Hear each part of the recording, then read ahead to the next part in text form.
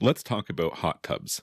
Perhaps you recently bought one, or you've had one for a while and you never really felt you understood well the maintenance cycle, or perhaps you think your hot tub care fundamentals could use some brushing up on. Well, I'd like to help you with that, and I think I can help you with that. Now, it's been a while since hot tub orientations were my primary job, but I still think I'm going to be able to deliver some information for you here that will be useful. First of all, I find that the modern hot tub industry it's probably different than what the average person is expecting when they go shopping for a new hot tub. When I go shopping for a used car, I'm a little bit expecting a slick salesman to come out and do his thing and try to sell me something. And it's exactly like that when you buy a hot tub. A lot of people aren't expecting that. You're going to get sold to when you go to buy a hot tub. And hot tubs are expensive these days. You can spend $10,000, $20,000 on a new hot tub. But the reality is once you get that and they make the sale and you get your hot tub delivered, oh boy, do they care about you a lot less. And I'm not trying to be a jerk to you hot tub guys. I know a lot of you.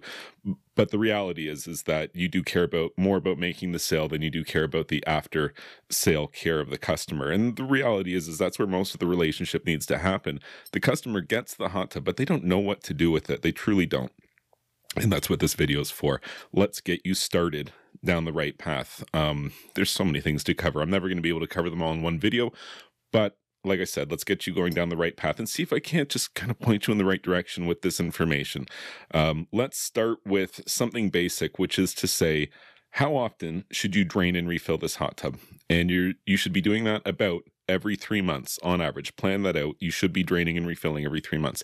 That presumes that you have a good care to the quality of your water.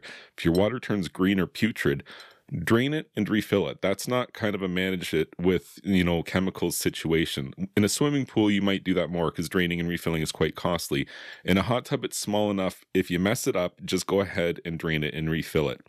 With a hot tub, because it's so small, you'll find that the chemicals fluctuate wildly. Swimming pools are not like that. They're large and their volumes are large, and it takes a long time for the chemistry values to change. In a hot tub, it's not like that at all. You even just using the hot tub can wildly affect the chemistry. So you're going to have to be pretty on top of it when it comes to testing the water. So let's talk about that for a moment. The initial fill and chemical balance. That's kind of a very important part of owning a hot tub. And a lot of you might be here just for this information. Initial fill and balance. The first thing I want you to know is that you should be using a pre-filter. Unless you're using a supremely clean water supply, you should be using a pre-filter attachment on the garden hose that you fill your hot tub with. Any opportunity to remove an impurity from the water before it ends up in the hot tub is a good idea. You don't want to have to add chemicals to the hot tub to rectify a problem that you introduced in the supply line. So a pre-filter goes a long way. They last a long time, so you could buy one and use it over and over again. And I highly recommend it for pretty much every hot tub fill. So go ahead and pick yourself up a pre-filter. Now that the hot tub is full, you're going to turn it on and start to circulate the water and begin to heat it. But we have the initial chemical balance to consider. So right away, we need to discuss the testing of water chemistry. There's a bunch of stuff you need to know about water chemistry. I think you probably already know enough about hot tubs or pools to know that chemistry and water chemistry is a thing that you're supposed to be on top of, and probably the biggest hurdle for the average hot tub owner when you're first getting used to this. You don't really know this stuff, and so you kind of feel overwhelmed looking at all of it. Let's see if we can break it down into some more bite-sized stuff and maybe even identify the chronological order of operations, which I think helps a lot of people out. So the first thing you need to know is that you're going to need to test the water. And let's talk about that for a second because it'll be confusing for you. You've seen test strips. I think you know what I'm talking about. You dunk a little thing in, then you read it, boom, test strip. Super fast, super easy, pretty cheap.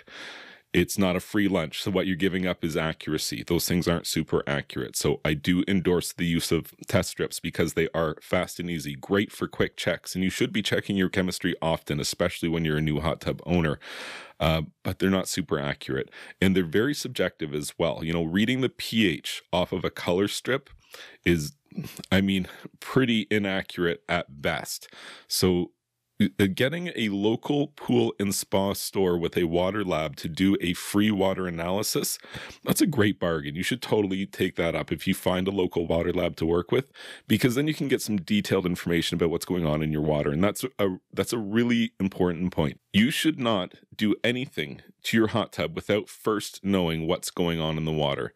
At no point should you be guessing as to what you need to add to this hot tub. So the way that I would address this first is you're going to take your water to a local water lab. You're going to have the water tested. You could use a strip at home. It's not as good. If you want quality at-home testing, you know the red and yellow droppers that you might have seen your grandparents using with their swimming pool? Turns out those are actually still, to this day, the best option for you for at-home water testing. Taylor Technologies makes test kits of various sizes and degrees, and these are the gold standard for at-home testing.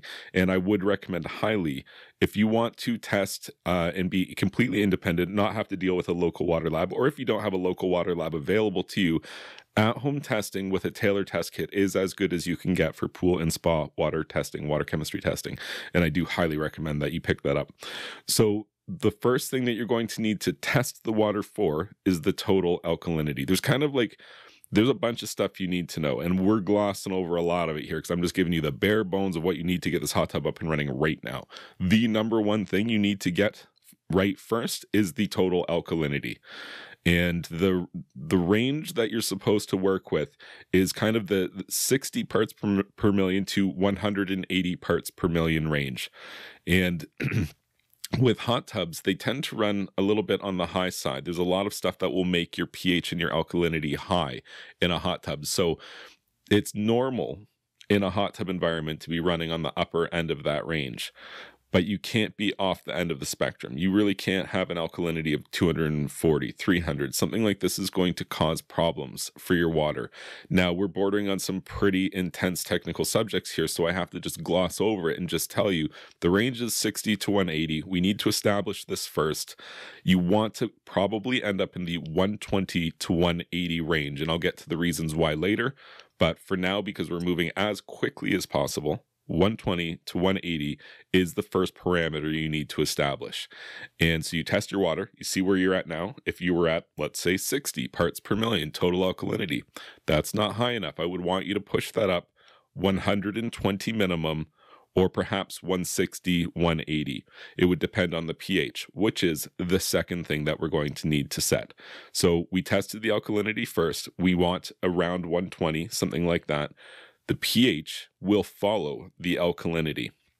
As your pH goes up, your alkalinity goes up. As your pH goes down, your alkalinity goes down. The alkalinity's function is it is the buffer for the pH. If you had no alkalinity at all, your pH would fluctuate wildly. So you add total alkalinity, 120 parts per million, and that will help to buffer the movement of the pH. That's why we set the alkalinity first, which we did. Now we have to set the pH. You're aiming for 7.2 to 7.8. This is the range, but 7.4 is kind of the ideal number you're shooting for. And you set the alkalinity first, then you set the pH. As you move one, the other moves as well. And I want you to come back to my YouTube channel and to learn more about pH and alkalinity and how these things work together. And I have a website where I talk about this stuff in depth. For now, because we're just trying to move quickly, I just want you to know that the alkalinity comes first, set that variable, then follow up by the pH. You're not going to remember all this stuff, but you can come back to this video, and that's why I'm referencing the values so that you can reference this time and again and learn the order of operations. So we tested the alkalinity first, and we set that.